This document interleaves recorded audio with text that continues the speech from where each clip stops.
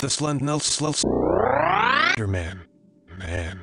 A being that was discovered at the Something Awful forums in a thread centered around Something Awful forums some 80s.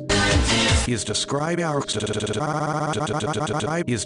as wearing a black suit and black penis, and as the name suggests, appears very thin and able to stretch his neck to inhuman lengths in order to ensnare his prey.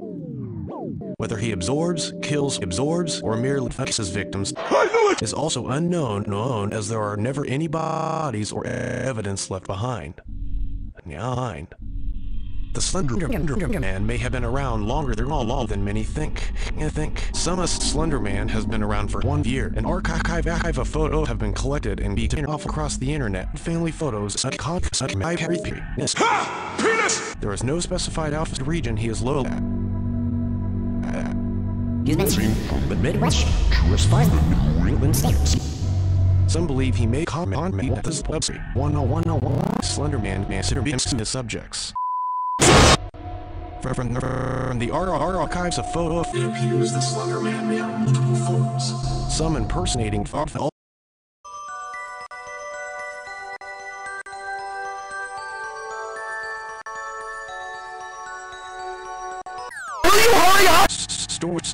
Stories indicate that victims who've ran from Slenderman can never allow self-parenting. There is a mental link and always allowing nobody likes you. Oh no, he didn't.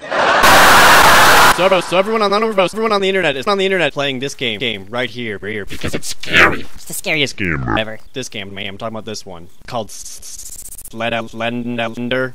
A lot of people can't search because it's too scary. So I'm going to give you tips on how to make not scary. Remember, the Slender Man is a man Who wears a bra? With hopes and hopes. Rationalize the Slender Man. Why would he be writing you? Maybe I dropped my penis somewhere in the park and he's trying to give me. He's a game guy. He's a nice guy. Look at him. He wears a nice suit. Maybe he just wants that. Maybe he's homeless. Needs help to a job interview. Although I think one of your costs may not be working because you move slower than a dick in a. Tip number 3. Brother. Oh, your cheese! Slenderman. Let's get this party started. Tip number 5. Turn on the lights. Sing the happiest song you know. Whoa.